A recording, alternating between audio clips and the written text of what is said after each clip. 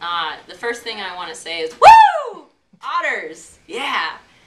We just clinched the CCA championship tonight.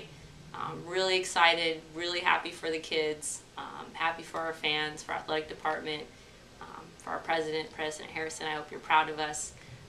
This is such a great just milestone. This team continues to break records, set records. They have laid a foundation that one will be really hard to catch, and it's going to keep myself and our staff and our future players really hungry and keep us at a really high level. I'm really proud of this team, and thank you to those guys for saying yes to a program who had never won anything, to coaches who had never coached a game, who had never blown a whistle or called their own first time out. You guys make this place really special, and this one's for you. I'm happy for you guys, proud of you. Enjoy it. I hope the fans, the community enjoy it. You're great.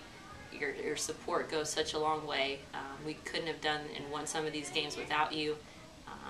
Thank you to everybody out there, and go Otters. There's much, much more to come.